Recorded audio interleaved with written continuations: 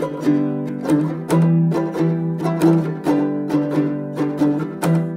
everybody, Stuart Gorsky. I'm with Captain Todd Fox, the Gardena Police Department. We're at the National Night Out event today. Hi Captain. Hello and good evening to the City of Gardena community members. So what I want to ask the Captain about, I want to go back into some personal questions. Like for instance, where did you go to high school? I went to high school in Torrance at West High School, and then I went over to Redondo High, and that's where I finished my high school. Did you go to college? I did.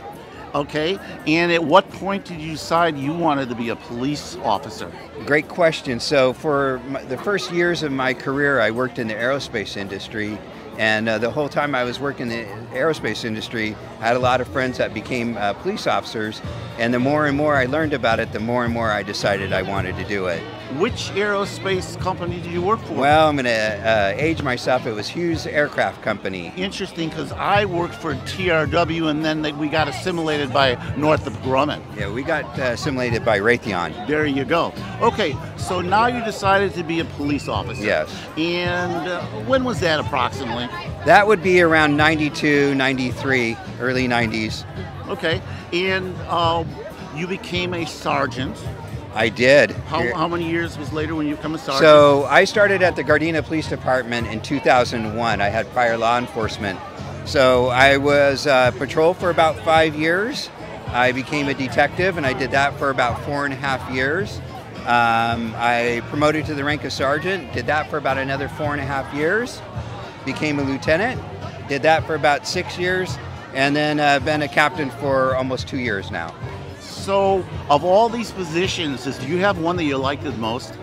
I would say being a detective was a great job, a great experience. Really had an opportunity to help people directly and get to know people. And then the other job was being a patrol sergeant was a lot of fun. Okay. But nothing's as good as this current job as captain.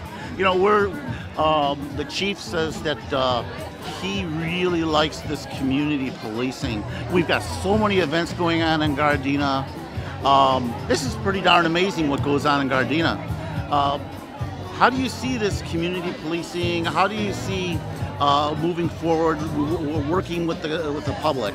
Well, I'm always amazed on how well of a relationship that the police department and the community here in Gardena have. It is really amazing. It really is remarkable.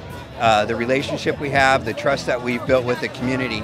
And I think that the thing is that the community members get to know us on a first name basis, and it helps build trust. And I think if a police department doesn't have trust with the community, they're lost, especially in these days and times.